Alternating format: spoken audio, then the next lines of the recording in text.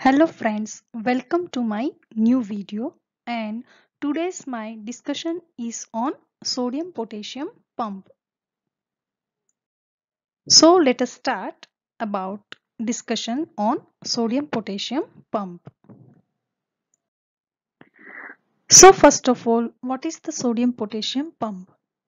So sodium potassium ATPase, that is a integral membrane protein found in the cells of all the higher eukaryocytes, and it is responsible for translocating sodium and potassium ion across the cell membrane utilizing ATP as a driving force.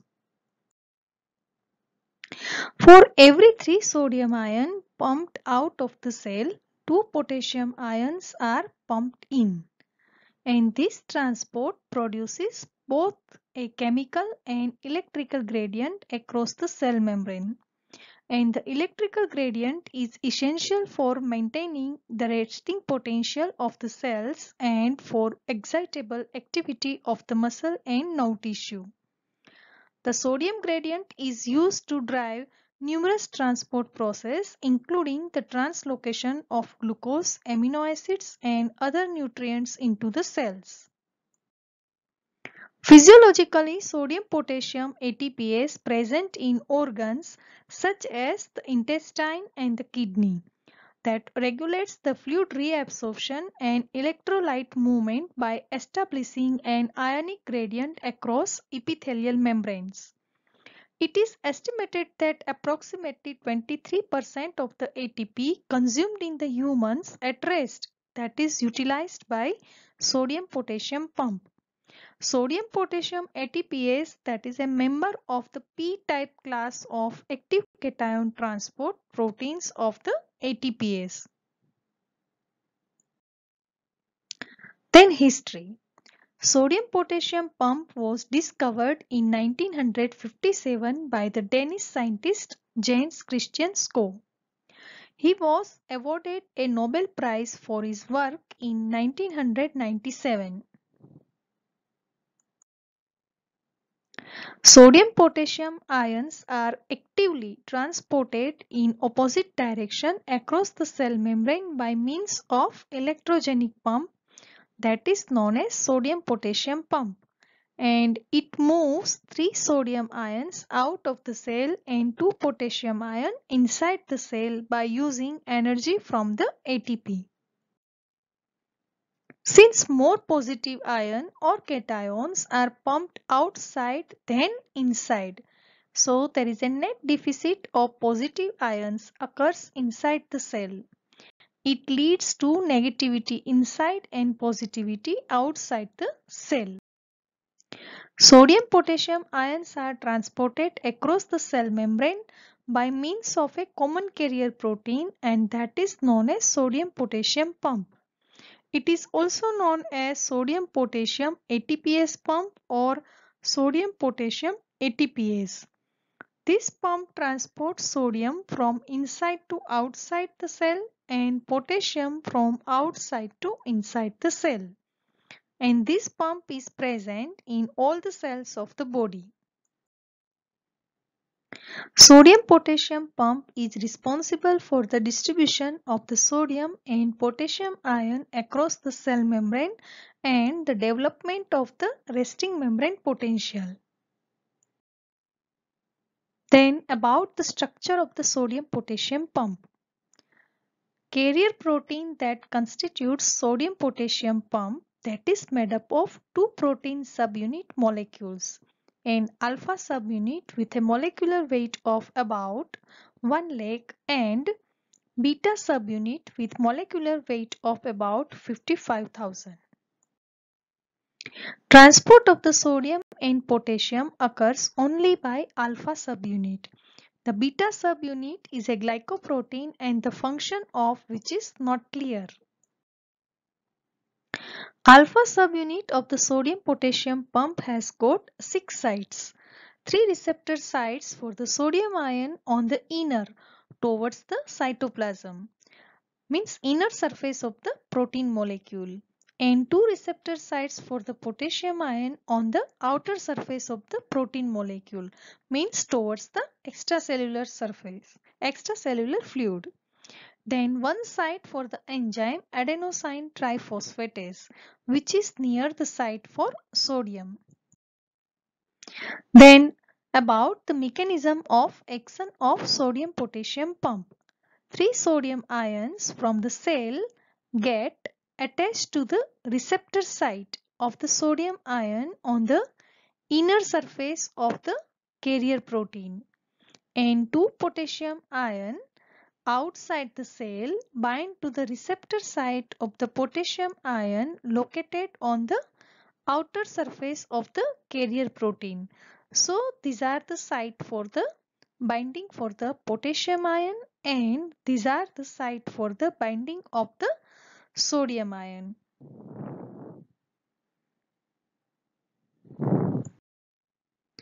And one site for the enzyme adenosine triphosphatase, which is near the site for the sodium. So this is the site for binding for ATPase.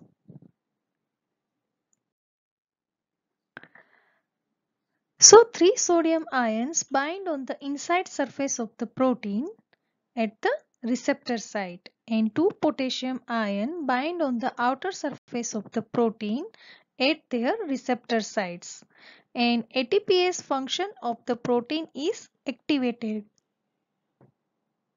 and ATP splits into ADP and high energy phosphate bond. So the energy is liberated. Now this energy liberated that causes conformational changes in the protein molecule, and which pump sodium ions outward and potassium ion inwards. Now the precise mechanism of the conformational change is yet unknown. Then what are the functions of the sodium potassium pump? So first of all, this pump helps in maintaining the concentration of the sodium and potassium ion inside and outside the cell constant.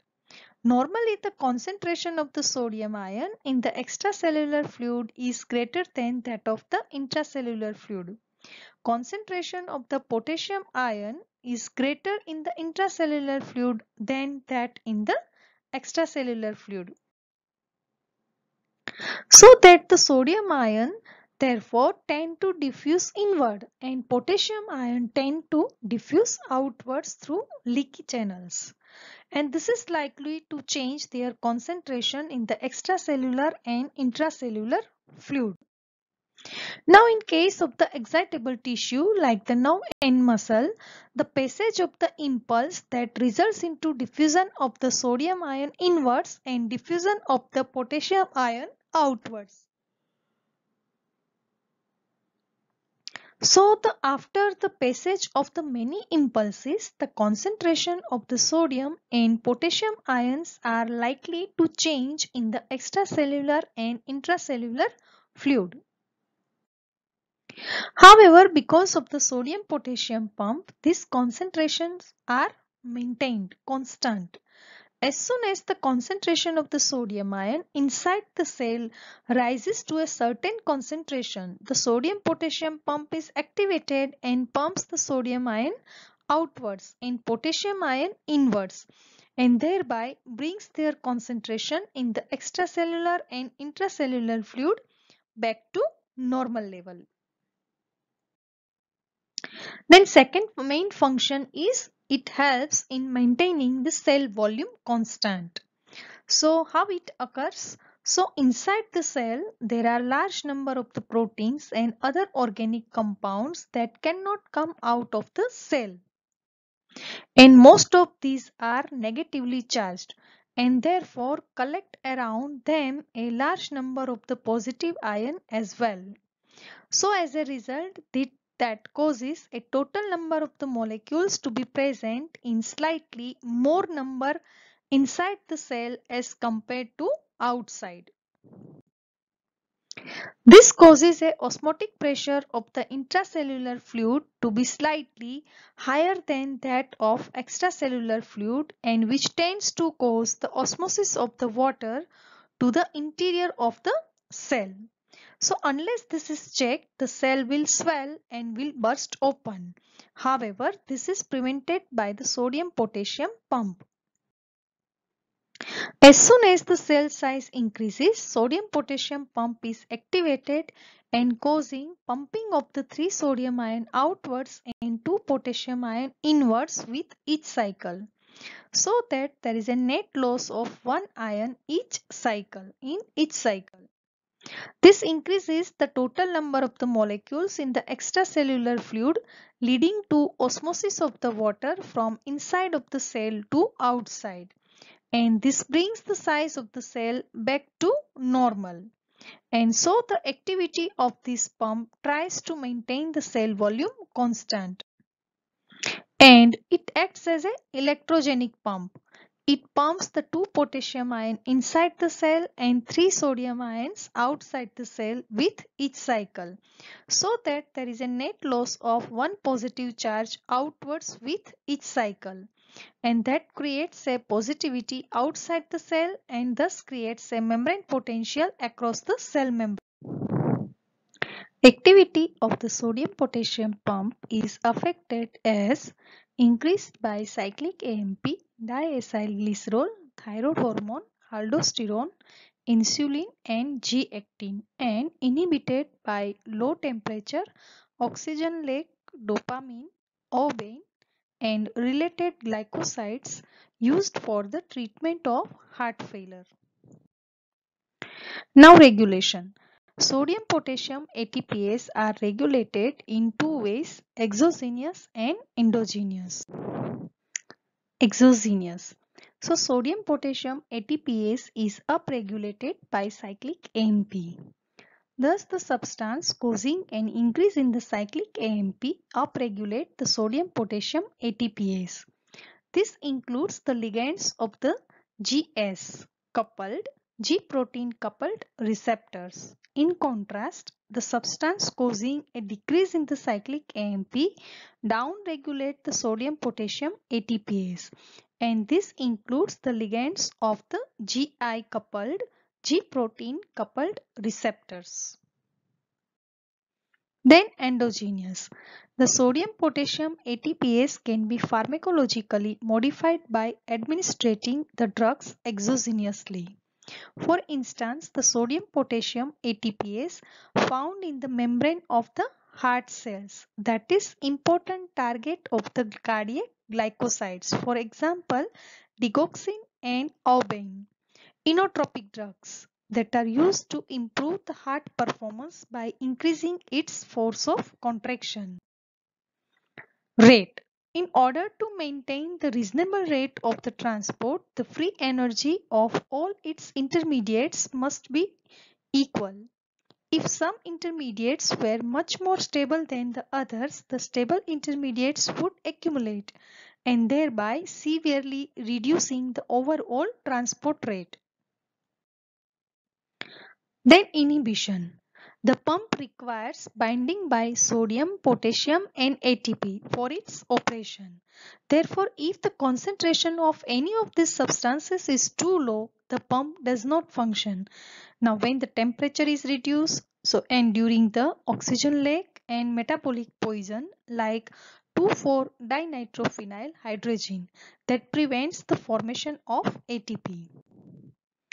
Then what is the clinical significance of sodium potassium pump?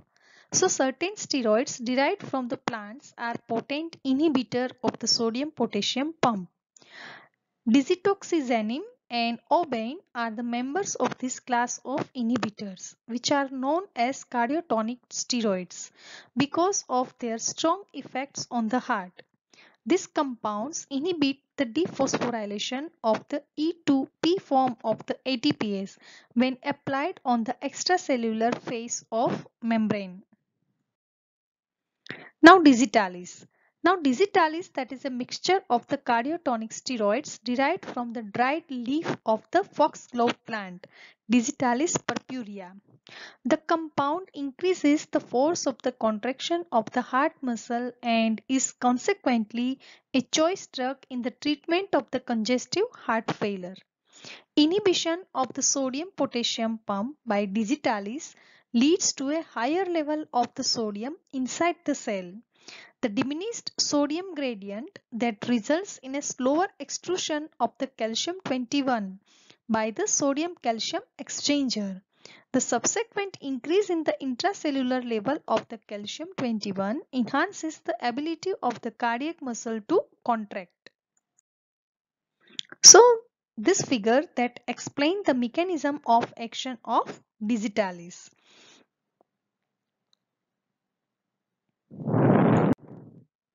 Then Aubane.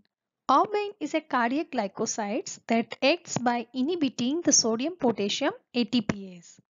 Once the aubane binds to this enzyme, the enzyme ceases to function and leading to an increase in the intracellular sodium. This increase in the intracellular sodium reduces the activity of the sodium calcium exchanger, which pumps 1 calcium ion out of the cell and 3 sodium ion into the cell down their concentration gradient. Therefore, the decrease in the concentration gradient of the sodium into the cell, which occurs when the sodium potassium ATPase is inhibited, reduces the ability of the sodium calcium exchanger to function, and so that in turn elevates the intracellular calcium. That results in a higher cardiac contractility and increase in cardiac vagal tone.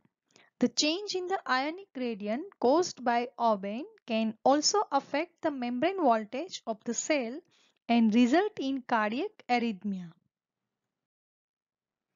Now there are certain hormones that control over the pump can be summarized as follows. So first of all, thyroid hormone that appear to a major player in maintaining a steady state of concentration of the pump in most tissue. This effect appears to result from the stimulation of the subunit of gene transcription. And aldosterone, that is a steroid hormone with a major effect on the sodium homeostasis. It stimulates both rapid and sustained increase in the pump numbers within several tissues. And the sustained effect is due to enhanced transcription of the gene of both subunits. Now catecholamines that have a very depending on the specific hormones and tissues. For example, dopamine that inhibit the sodium potassium ATPase activity in the kidney, while epinephrine that stimulates the pump activity in the skeletal muscle. And these effects seem to be mediated via phosphorylation or dephosphorylation of the pump. Then insulin, that is a major regulator of the potassium homeostasis and has multiple effects on the sodium pump activity. Within minutes of the elevated insulin secretion, the pump containing alpha 1 and 2 isoforms have increased affinity for the sodium and increased turnover rate. Sustained elevation in the insulin causes upregulation of the alpha 2 synthesis. In skeletal muscle, the insulin may also recruit pump stored in the cytoplasm or recruit the latent pumps already present in the membrane. Now, in this figure, there are steps that are involved in the sodium potassium pump. So, in this figure, there are three cytoplasmic sodium that bind to pump protein. So these are the sodium ion and these are the potassium ion, and this one is a extracellular fluid and this is a cytoplasm, and this is a binding site for ATP. Then second step, sodium binding promotes the hydrolysis of the ATP and the energy is released. During this reaction, phosphorylates the pump.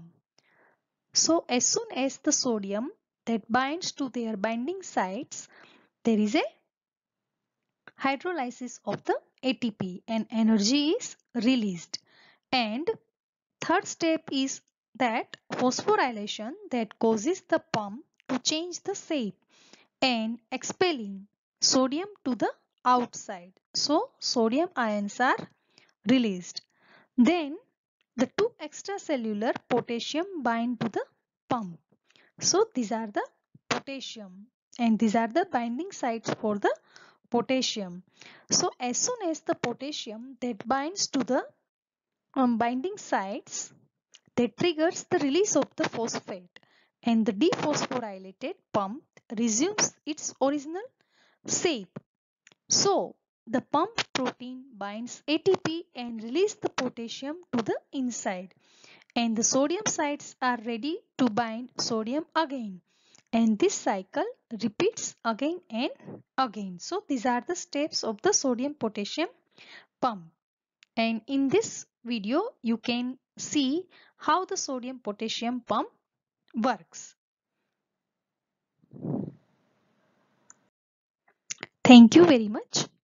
Now if any question you write down in comment section, so I will try to give the answer. Thank you.